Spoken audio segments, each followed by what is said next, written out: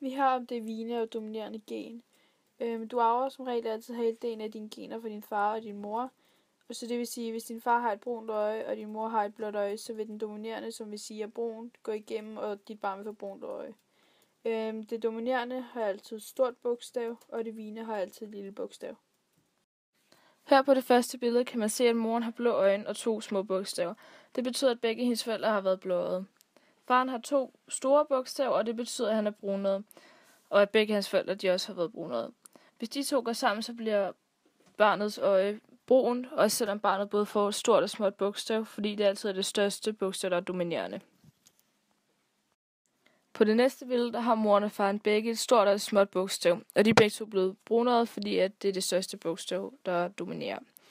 Hvis de 2 de går sammen og får 4 børn, så bliver 2 af dem, de får både et stort og et småt bogstav, så de bliver også brunøjede. Et af børnene de får 2 store bogstaver og bliver også brunøjede, og et af børnene de får 2 små bogstaver og bliver blåøjede.